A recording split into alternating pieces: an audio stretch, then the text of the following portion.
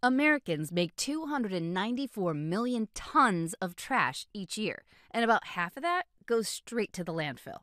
And the number one thing we send to the landfill?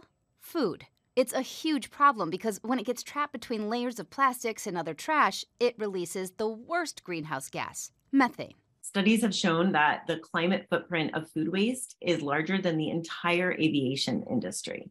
You can reduce at least a third of your food waste by just taking your food scraps and instead of throwing them in the garbage, try composting. We keep this little bin here until we're ready to take it outside. It is still going to release carbon dioxide when it breaks down, but far less harmful than the methane it'll produce if it went to a landfill.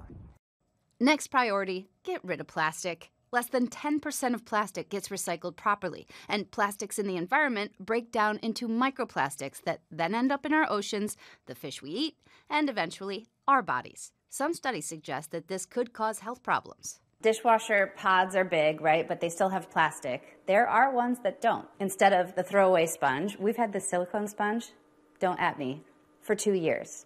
You just wash it in the dishwasher. I have a big goal, plastic-free in the shower. So I've still got some leftovers that I'm slowly but surely using and will never buy again because now I have bar shampoo, bar conditioner, bar face soap, and bar body soap. No more plastic. For this Climate Minute, I'm Ginger Z.